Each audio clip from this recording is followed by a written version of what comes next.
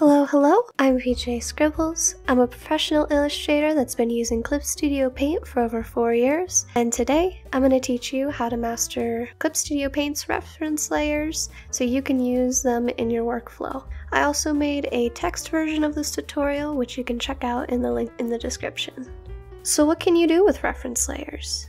You'll be surprised to know that reference layers are used for many cool features in Clipstudiopaint. Some examples include the Freeform Gradient tool, paint bucket settings for cleanup work so your shading and effects stay within the lines. For you painters out there, you'll definitely have some fun with the Colorize feature, and for our comic artists, get excited because we'll also go over how to use reference layers and a 3D model to create custom logos that can be adjusted in 3D space.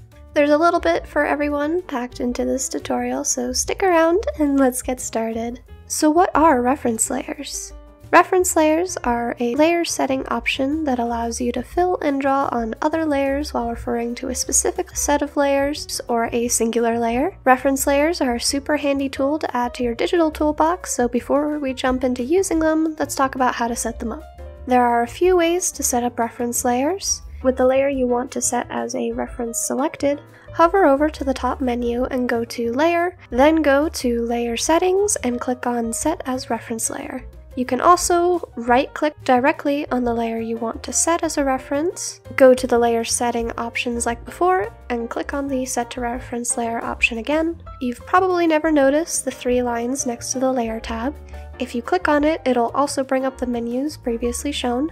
Fun fact, the 3 lines icon is commonly called the hamburger menu, and it's a space-saving mechanism that is used across many different applications and websites. Think of it as an extra options button. Now that I've pointed it out, take a look across your workspace. They're everywhere, isn't that neat? I'd like to introduce you to one final way that'll be much faster and more practical to use in your workflow. You might be acquainted with these icons in your layers panel. If you mouse over any of them, you'll get some text that reads what each one does. From left to right, we have Clip to the layer below, Set as Reference Layer, Set as Draft Layer, Lock Layer, and Lock Transparency. Today we'll only be focusing on the Reference Layer button. So let's get right into using the Freeform Gradient tool. Before we use it, let's set our line art layers as reference layers. You can either set the whole line art folder as a reference, or you can set multiple layers as a reference by holding down the Control key. It's important to note that you need to hold down Control and select your layers all at once, otherwise when you set one layer and then move to the next, it won't set them both as reference layers, but rather switch between the most recent layer you've set as a reference. You can set any kind of layer as a reference layer, think vector, 3D, tone, and more, all except for correction layers, so watch out for that. Now we can go ahead and find our tool. Don't worry if you can't find it right away. Click on the gradient tool, and in the subtool menu you'll find it there. We'll be using the normal paint tool in this example. In the tool property menu, look at the section that says Refer Multiple and click on the reference layer icon. Now you can use a brush and put down the colors you want to use. I'm using the G pen, but I set the anti-aliasing at the lowest. The Freeform Gradient tool doesn't work well with brushes that have a fading effect like this. Now that I've placed the colors that I want to use, I can click and drag and create my gradients. I encourage you to try out all kinds of shapes and patterns. I'm sure you'll absolutely love playing with this tool. I do want to mention that the default settings of this tool may not give you the results that you're looking for. Depending on the artwork you're using, you'll have to tinker with the tool settings. I personally turn off the close gap and turn the tolerance settings all the way up so the fill doesn't leave any pixel fragments. This is a super quick and easy sky I made using this tool to give you even more ideas, and I hope this gives you some inspiration for your next project. Now, let's say you want to add an airbrush effect to your artwork but don't want the colors to escape your line work.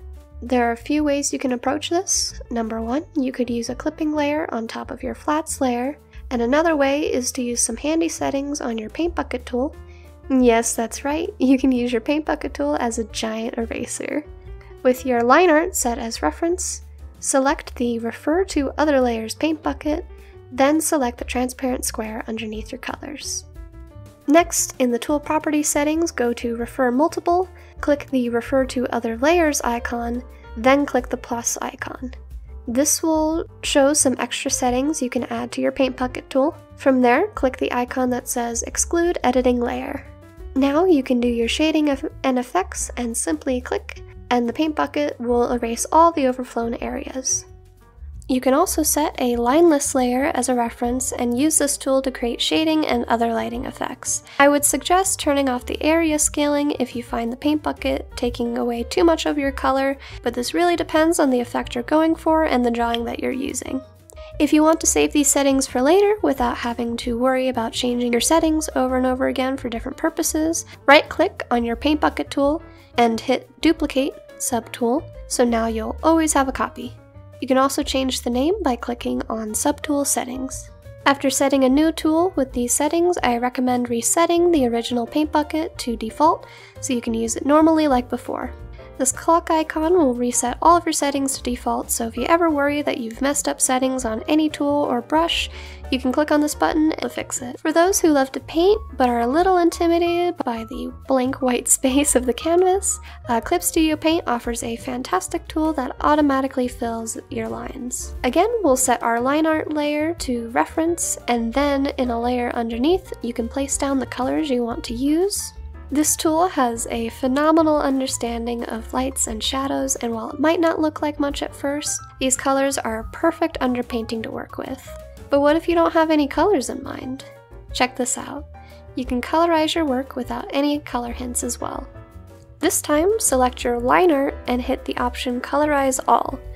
This is the result that I got, and I was so inspired by this color palette that I decided to render the drawing so you can fully see the creative potential this tool can provide. Automatically, the layer created by the Colorize tool will have a white fill, but if you use the paint bucket settings from earlier, you can get rid of those pesky white fills with no hassle. So far, we've talked a lot about using reference layer in a way that helps artwork that's already been made. And to shake things up in this next section, let's talk about making art directly using reference layers. I'll be using a 3D model in my example, but this trick works with any kind of image material. You could use stock photos or your own to create these cool silhouette images. Place the 3D model you want to use onto your canvas and position it to your liking. I recommend using a larger canvas to create a good quality image. Now, set your 3D model as a reference layer and create a new layer above. The new layer will be the one we'll use to create the silhouette. We'll be using the default Refer to Other Layers paint bucket tool. All you have to do is change the Refer Multiple setting to Reference Layer and we're good to go. And now you can color in the model freely like this. Once you have an image you're satisfied with, go ahead and place any text or extra details you want to include in the logo. Then fill the image with a solid color because in the next step we'll be saving this image as a PNG. I use an edited version of the Enclose and Fill Lasso tool. Set the close gap to a higher setting. Sometimes it'll need to be higher or lower depending on your fill needs. Then set the target color to all enclosed areas including transparency, and set the area scaling to -0.10. And you're done. Now let's put the logo into 3D space. With your logo saved as a PNG and in a folder you can easily find, we'll go to the Materials panel and go to the section that says Primitive. In the latest update, Clipstudiopaint has added primitive 3D models, so if you can't see this Primitive tab in the 3D section of the Materials panel, make sure to update your program. We'll be using the plain model, so go ahead and place it into your workspace. You'll notice a gray bar underneath the 3D model. Click on the wrench icon to bring up the settings, then go to Primitive and turn off Show Wireframe. Next, in the Map section, click on the option that says Open, and now you can select your logo and place it onto the model. You'll notice that the logo has a tint over it. This is because we still have shadows turned on from the original 3D model, and all you have to do is turn off the Apply Light source and cast shadows on the ground to fix this. And we're done! Now you can adjust the logo as much as you want. Let's also talk about using reference layers for flat coloring, and set your line art as a reference layer to easily fill your lines with other elements behind it. If you set the Refer to Other Layers paint bucket tool to reference, you'll notice that the paint bucket will ignore all the extra lines across the page. And here's what it would look like with those settings turned off. This method is great for artwork that doesn't have any gaps. However, I find that my line art is a little too complex for this method to be helpful for me. Another thing to keep in mind is if you're someone who is bothered by fills that have pixel fragments, this method tends to leave a lot of them even with higher tolerance settings. These can be super annoying if you're making color selections for shading and other effects, and I much prefer the lasso fill tool for this purpose. Now keep in mind that the lasso tool isn't perfect either, and it tends to avoid the very edges of the canvas, which you will have to fix yourself. However, in comparison, I find the lasso fill tool much more efficient and leaves a lot less cleanup work in general.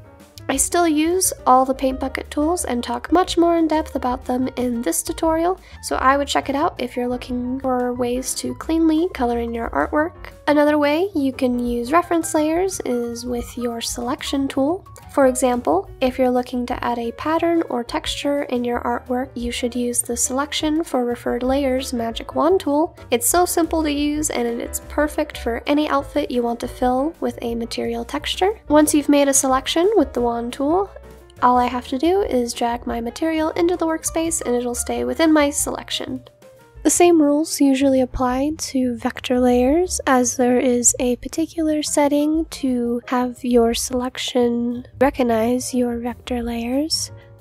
The last setting that we'll be talking about today is the Do Not Cross Lines of Reference Layer option. This can actually be applied to any and all of your brushes, which is really cool if you like this feature.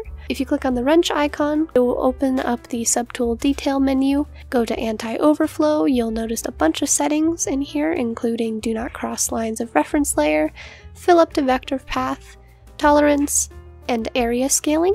Something to keep in mind is that it will cross the lines of your reference layer if the center of the brush moves outside of the reference line. Another thing is that it's not really the greatest with line art that has gaps in it.